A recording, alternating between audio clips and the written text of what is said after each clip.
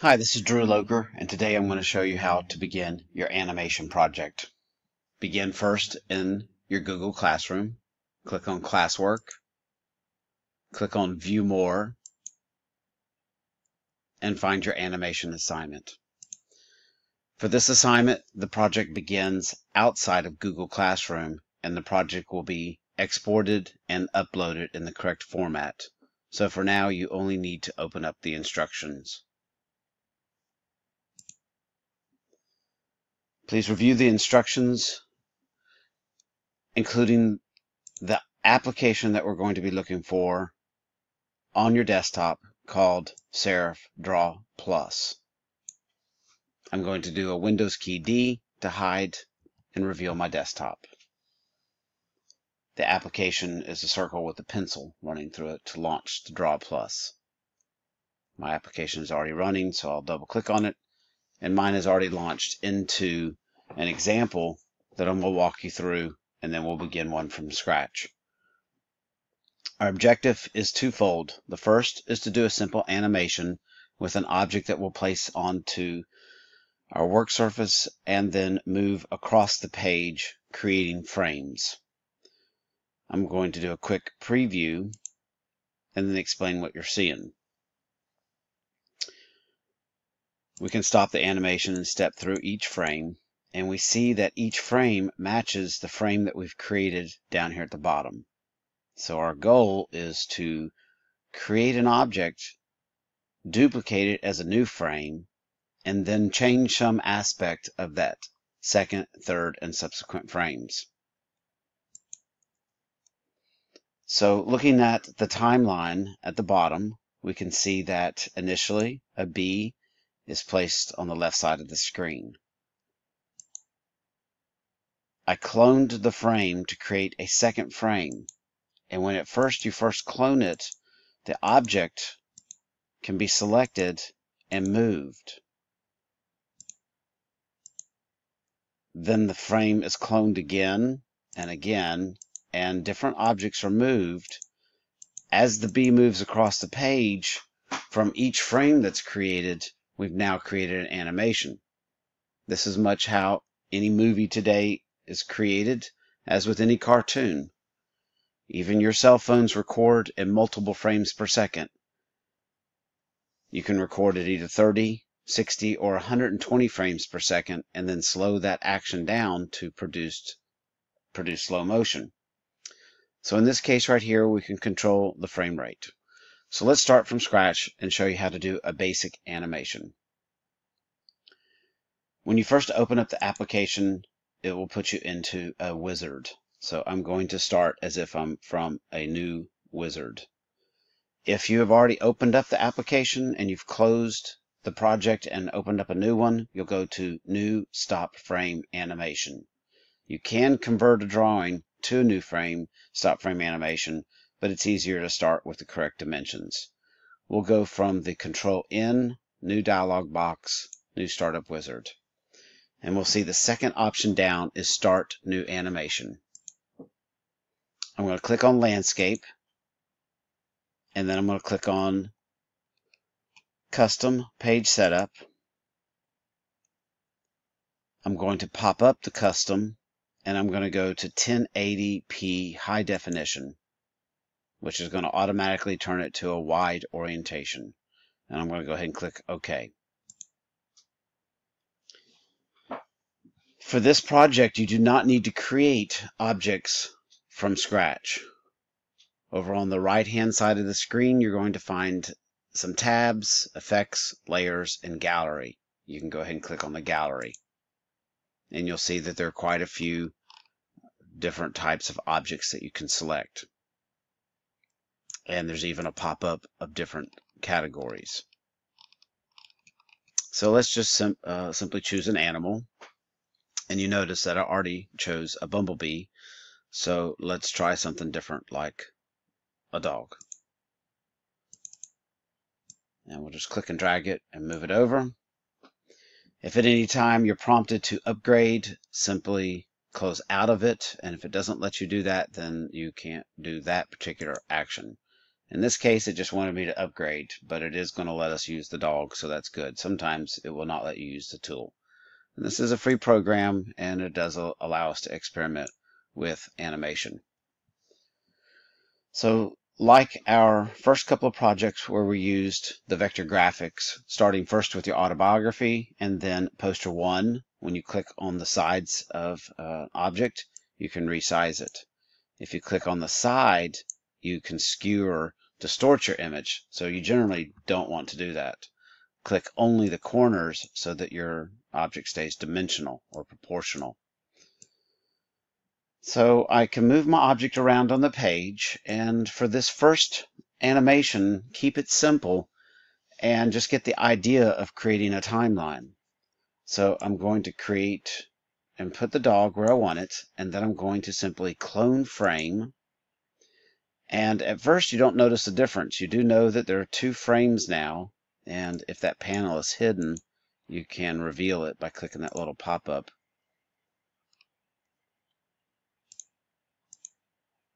Okay, so what do we do different on the second frame? Well, we can control the dog and move it over.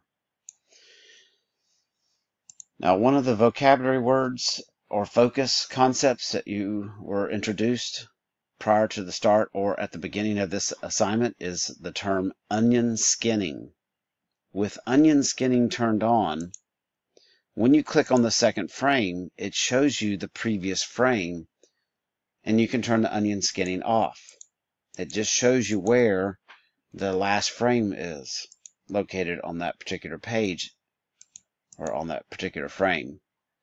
So we're going to go ahead and click on another clone frame, and this time we're going to move it over again. Let's turn our onion skinning on, and this way you can kind of see the progression of your motion. Let's go ahead and clone the frame again, and we'll move it over. Clone frame, move it over, and you can see that this is actually a really easy assignment to get a basic animation. Now your grade will be based on an advanced animation.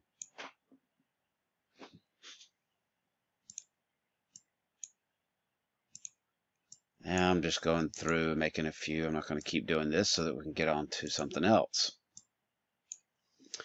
Alright, so we'll go ahead and do a preview, and we'll see that our dog moves across the page. And that's a lot of fun, and this is how all your fun cartoon movies are based. Except we need to be able to move some object on that dog to be able to go to advanced animations. So we're going to go back to the second frame. By the way, we can also control how long each frame is on the screen, including the milliseconds per frame, and that can be varied so that the animation speeds up and slows down based on what you want the dog to do, like come to a stop and then start moving again. But let's keep it simple for right now, and we're going to go to the second frame, and this time I'm going to click on the object, and I'm going to click on Ungroup. Now we're going to zoom in on the object. I'm holding down the control wheel, and I'm scrolling at the same time, the control rather, and I'm scrolling. And I'm going to then scroll over and move to where we can see our object. And in this case, I'm going to turn onion skinning off, so I see only the current selected frame. And I'm going to click on the dog's tongue, and I can either make the tongue bigger, smaller, I can move it over. Now you'll notice here that the tongue is actually 2 objects. So you might want to use the shift select to select multiple objects. You can also use the marquee selection tool, which is another one of the focus concepts. Watch that again as I drag across the entire tongue so that I'm getting both the tongue. Now if you click and drag across more, you'll get more, including the entire face. So the marquee selection tool works by clicking and dragging across multiple areas, or you can hold down the shift key and click on the different objects, and in that case we got both aspects of the tongue. If I click outside of one of the resize boxes, I can rotate the tongue and move the tongue over and up. I can also move his eyes around. And then as we go to each frame, we would then need to ungroup. So when we get to the next frame, it is back to a grouped graphic. However, if you clone an ungrouped graphic, when you clone it, it will be ungrouped. So just be aware, if you go through your animation and you create a bunch of grouped objects, that's fine until you start trying to animate. You do need to ungroup. So there are different reasons to do either one.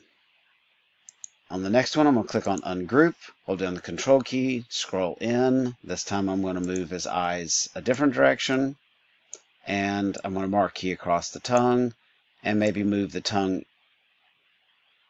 back to a different spot and rotate it. And then we'll go back to our beginning frame and do our preview. And it's hard to see on such a small view right here, but the animation would actually show that his tongue moved a couple different frames, a couple different places there.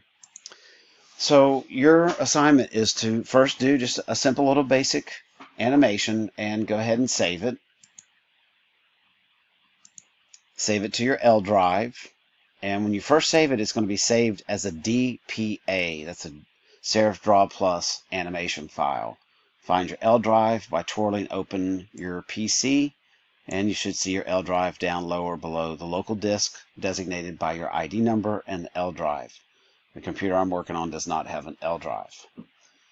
And failing that, you can always save it to your picture folder as long as you know where to put it back later or find it. So once the document has been saved, you may move on to an advanced animation. Don't forget to name your document very specifically, dog animation, whatever it is that you want to call it, by your first or last name, and that'll be good right there. All right, so when you want to begin your more advanced animation, you can bring additional objects in. Let's say we go from the animals to a different topic, like let's go to home. Not a good option. So dig around until you find something that you want to find, and lots of students have found lots of cool things. Look through until you find one that you like. Let's say we put a beach house, and in this case we're going to drag out the beach house.